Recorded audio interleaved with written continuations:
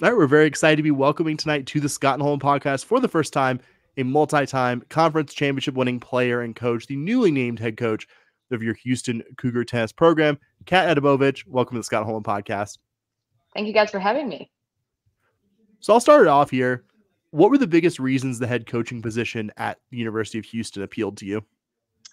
It's really the opportunity. I mean, one of big driving points was the Big 12 conference, right? I played in the Big 12. I always loved this conference, and that was definitely one of the things that drove me for this position. But then once I started the interview process and kind of saw the potential and vision that really the department has for the future of this program, it kind of aligned with everything that I want to do as a coach, and it really felt like a great opportunity for me. So going back to your most recent stop at Grand Canyon, you used your first head coaching job, spent 2 years there. Now having kind of the perspective of officially, I guess, looking back on your 2-year run there, what were some of the big things that you learned from the coaches that you played and worked under prior to that helped you be so successful right away in that job? It comes down to kind of knowing who you are as a coach and as a person, and really staying true to that, right? Not having the title behind your name change how you go about things and change your values. And we in this position, when it comes to it comes with a lot of pressure, right? As a head coach in any sport, you have a lot of pressure, a lot of expectation, and sometimes you let that impact your decisions and how you go about your things. And for me, I was very lucky that as a player, I had already experienced a lot of pressure. That kind of I always enjoy that. And then when I got into coaching, I had great mentorship. I was part of some schools that really showed me how I should do things and how I should not really do things. And when I came to Grand Canyon that first year, especially the first semester, I would say was kind of challenging, being a young head coach, stepping into a role and, having to build really kind of from the scratch at Grand Canyon as well. That first semester really spent time kind of developing my philosophy, how I want to run the program. And once I figured that out, it kind of went smooth. It was a smooth ride from there. But it was really kind of just staying true to yourself and knowing your values and not letting any external factors really change how you why you do this. And it's players comes first, and people come first. It's not really players, people come first. And yeah, really that was my goal when I came to Grand Canyon. And second year, once I set that in place and set the culture in place, this was one of the past year was really the time, like the year that I enjoyed the most coaching and enjoyed the college tennis the most. So yeah. So, you talked about people being first, and that really being the most important thing in your players being first for you. We've seen multiple players commit to the U of H program recently who played for you previously. What can you tell all the Cougar fans listening, watching this on the various channels about the newest players who will be joining this program?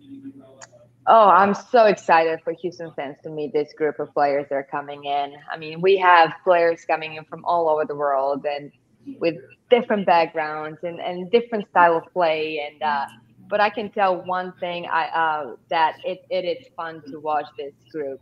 I had so much fun in the last year to watch them compete and the way they go about their things on court and off the court. It's really great group of players. On and off the court, great student athletes, and they bring so much passion. All four of them, they're coming, here. They bring so much passion. They're so competitive, and I'm really excited for Houston fan base to kind of come and meet, because it's going to be a brand new culture, brand new team, and these players bring a lot of fire. They're going to bring a lot of fire to this program. And I'm so excited that they chose to come here and commit here. And it's really a testament to what we build at Grand Canyon, that they decided to follow the culture and come here. None of them really visited Houston or anything like that. So it's exciting, and I'm so happy for them, that they chose to come here, and also for the Houston fan base to really see them and watch them play and compete. It's gonna be a fun year. To go back to your playing days for a bit here, I think I said at the top, if listeners don't know, though, you are a multi-time Big 12 champion while playing for the Oklahoma State program. Obviously, the teams in the league are a little different now, but how do you think you can use that really strong experience you have as a Big 12 tennis player now that you're kind of a different spot now as the coach of a Big 12 program? Yeah, I think I don't. It's different. Things will change. I mean, I've played now 6-7 years ago. Obviously, college athletics is changing every day, really. So a lot of things are different, but actually, a lot of coaches stay the same. Really, from back when I played to now, majority I would say are the same in Big 12. But it's I always say my experience from player to coach, the only thing that I'm taking from that is really I know from a player perspective what it takes to be successful, right? Like the work, the dedication, the sacrifice that you got to make to really play it at the ultimate level of college, like highest level of college athletics.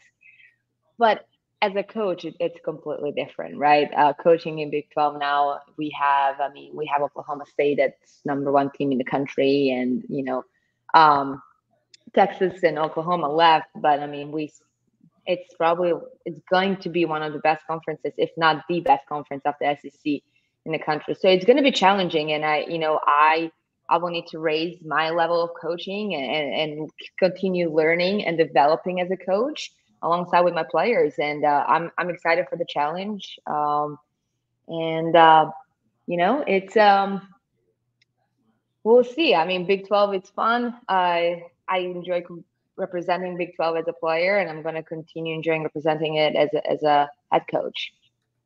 So you talk about what a tough conference the Big 12 is, and Houston fans learned that firsthand this last year as Houston didn't win any games in the Big 12. So obviously a lot of the roster turnover is going to be new players and everything like that. But, understanding that this is kind of year one and what is going to be a multi-year process of building something at Houston, what do you think kind of are some fair expectations for year one?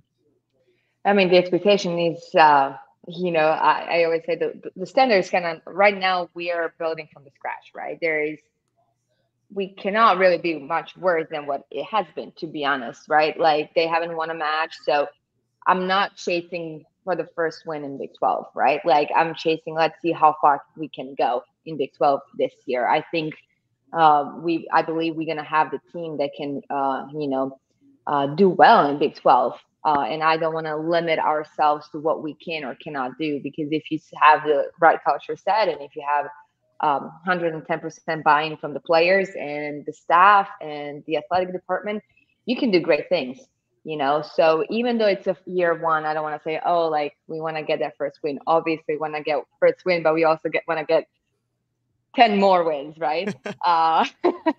So it's definitely going to be challenging. I'm locking up the schedule this week, and every team that we're going to play is going to be ranked within top 60 in the country, right? So every time you step on that court, you're playing against the best teams.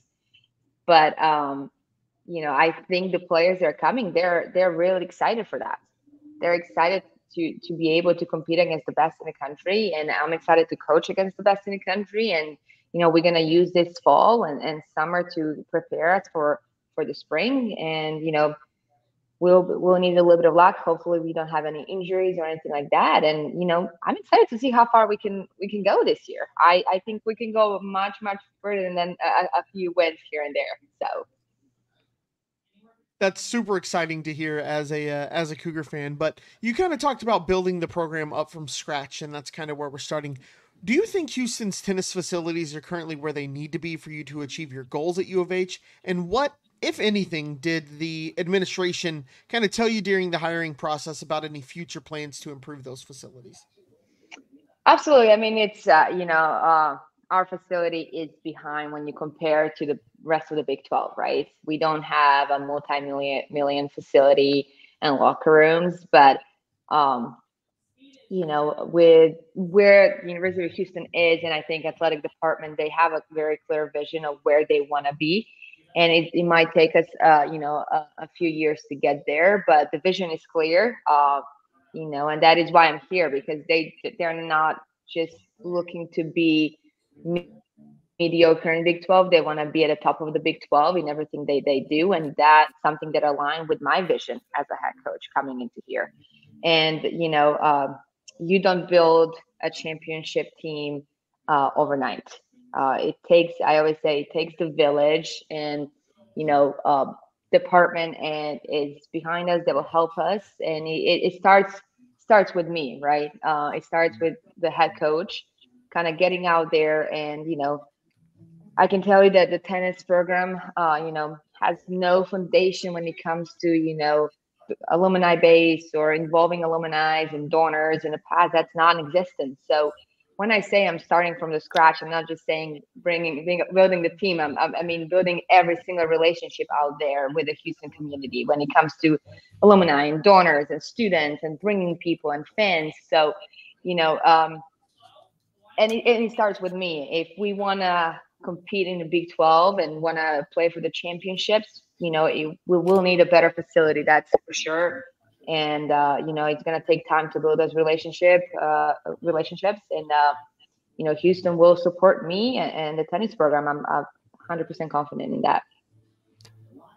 I've always believed, as somebody who grew up in the area, that Houston, being such a diverse and international city, would eventually really be a positive asset for U of H tennis, even if, like you said, you're starting from scratch in a lot of ways. Fully agree with you as an outsider on that one. No better than me. How do you think the fact that your program is located in such a diverse and international city like Houston, how do you think that will help with your future recruiting and roster building this program? Yeah, I mean, our main focus will be recruiting international players from really all over the world. Right now, 7 players are international players. And, coming to Houston, I kind of knew that it's a very international and diverse city. Great connections with 2 big airports, great for visits. There's a lot of things to do. Easy to travel, easy to come in and get out. So Houston as a city has so much to offer. University of Houston has so much to offer. And I think, college tennis being such an international sport, having that kind of behind us that we can really sell to those future student athletes will help us a lot. I think this first year, we were lucky that the transfer portal is the way it is right now. So when the new head coach comes in, it's a little bit easier to rebuild it. It wasn't like that in the past, but we're going to continue utilizing transfer portal as much as we can. Especially right now, it's probably the number 1 player in the college athletics, and kind of getting outside and looking for these new players to come in from really all over the world. I'm not putting any limitation, and Houston as a city will just help us with that. Just from the standpoint of really everything that it has to offer. So you talk about recruiting players internationally, but of course you were once on the other side of that equation as you played your junior tennis in Serbia before coming to play collegiately at Oklahoma State. What can you tell us about what your path was like? What did that look like for you to come stateside? Oh, my path, I mean, it was kind of a last minute decision really to come to college. I played professionally. I played junior tennis. I kind of moved all over the Europe a little bit. And it was a last minute decision. Head coach from Oklahoma State. He's still a head coach there, Chris Young. He kind of flew to Serbia. I was playing a tournament. He met with me and my dad. And, I had some offers. I had my dream school. I had offer for my dream school. And he came down and met with me, spent a few days with me and my dad. And, he told me what his vision was for Oklahoma State. At that time, Oklahoma State wasn't what Oklahoma State is right now, right? I knew that he's bringing 1 more player, Victoria Lushkova, who was a top junior player in the world. And, he wanted us to create a legacy. And and we had the opportunity to do that at Oklahoma State. And that was something that I wanted out of my college career, right? I wanted to go somewhere and make the impact and leave the legacy. And I never visited Oklahoma State, never been to Stillwater before. A couple months later, I sat on an airplane and flew in Stillwater. And I can tell you, I would not change my college experience for anything. And there's no other city in this country I would change it for Stillwater for 5 years. But that's something that my experience as a player really taught me how special it is to go somewhere and really having an opportunity to leave the legacy and create something from the scratch. And, we got there. I remember we were 70 something in the country, and in 3 years you're competing for the national championship against Stanford. So when you have right people and right culture and right support behind you, anything is possible. And that was the same thing that, kind of going back to the first question, what drove me to Houston is exactly the same opportunity, to create that legacy and make the history for University of Houston tennis program. Well, last question for you here, Coach, and I will play the dumb tennis fan who wants to support the program but doesn't know. Not me. I was gonna say I have like 2 different clay court shoes in like various email boxes. That's Bobby. I will play this role, even though I just want to point out I was the only one to go to a tennis match last year. I'm just saying I was the only one who did it. We gotta change that. We gotta change that this year. I live in Dallas. I went to I live in Las Vegas. It's a little harder. Sorry. Okay. Forget it. I'm just a bad fan, so shame on me. No, but I'll play the role here. For those of us who maybe watch tennis, the majors, Wimbledon, the U.S. Open, things like that, but aren't super familiar with college team tennis, can you give us a breakdown of how a team tennis match works, how it's played, and how a team wins, and just kind of some of the basics, so anybody listening who's been inspired to follow the program knows what they're going to watch this upcoming season? Absolutely. I would say if you love watching professional tennis, you'll like 1,000 more times watching college tennis, right? Because it's way more relaxing atmosphere. You can talk, you can walk, you can cheer. There are no strict rules on when you can cheer, how loud you can be, and etc. Right. So number one thing, the atmosphere is just awesome, which why I love college tennis. Second, we start matches with 3 doubles at the same time.